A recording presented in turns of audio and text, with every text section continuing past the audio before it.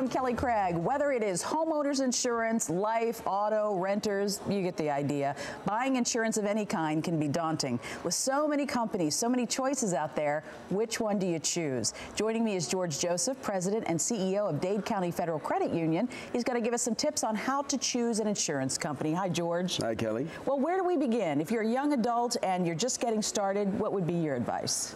Try to get with a company that's not necessarily an insurance company, but a broker or a company that works with a number of different insurance companies. Oh. You know, for example, on our website, there's a link that you can go to, and they actually take your information and they search for the best prices, because not everybody is the same. You know, just as we have, you know, so many flavors of ice cream, there's so many differences in our behaviors, and so depending on your history, you know, there's certain insurance companies can provide better rates based on your history.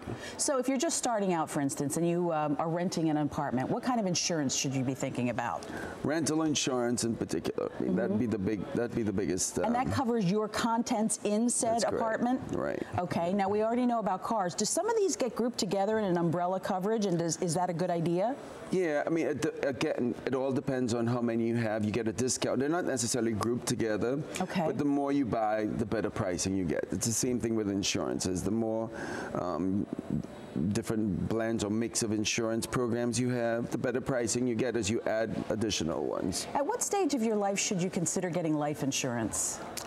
I have an annuity. It's a life insurance, but annuity on my kids from the time they begin, so from the time they're born, because it continues to grow and an annuity continues to build.